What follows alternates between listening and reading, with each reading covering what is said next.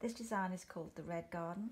It's a lovely design worked on a cotton background, and it features some great bold flowers. There could be dahlias in a garden and some organzas. It's a really lovely project to do, and included in this kit you'll have the display hoop to frame your piece when you've completed it.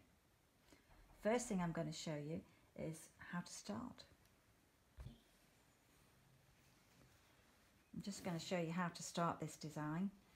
The design's printed on the fabric, so you've got a little bit of a guide, and the first task is to place the organzas over the print, and then you're ready to start to stitch. It's really easy stitching. You're creating almost like an imaginary garden as well, so just with a few stitches. So we've got a few French knots, we've got some straight stitches, and we've got some fabulous fabric flowers. So I'm just going to show you how to do the fabric flowers to start with. I take my organza. You get a collection of these in your kit.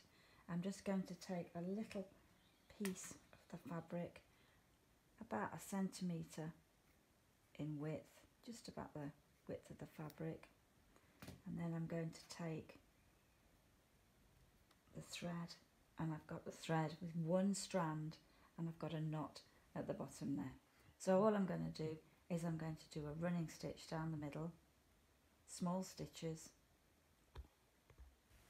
and when you reach the other side your thread will be running along the length, and then you're just going to pull that up and you're going to gather that, and so you're going to hold the fabric, and that's going to be your flower. And just to keep the folds in place, you're just going to take a couple of stitches, just work those over the fabric, and then you're going to attach it to your background, and they're lovely. Okay, so to attach it to the background, you're just going to place it where you want it positioned. You've got the front cover, you can look where you want to put them, and then you're just going to attach it with a couple of stitches all the way through.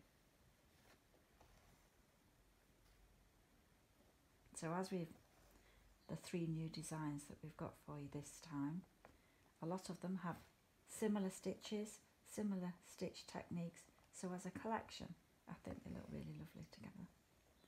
So just fasten that off, just by winding the threads around a couple of times, and that's enough to secure that.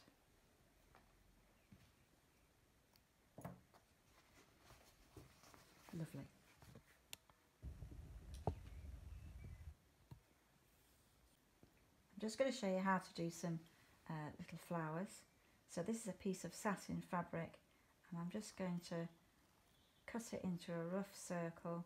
Don't be good at it, you know, it doesn't have to be perfect, just a nice circle. And then these are going to be used to create the flowers. Now there are some printed dots as a guide, but you could put as many of those on as you wish. So you just take your work and then just bring the thread through the centre, and then you could either do a little straight stitch or a bead or a single turn French knot, whichever you like,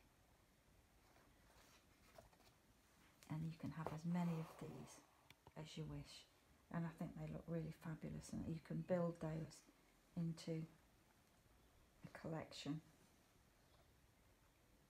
and make that a really bold set of flowers.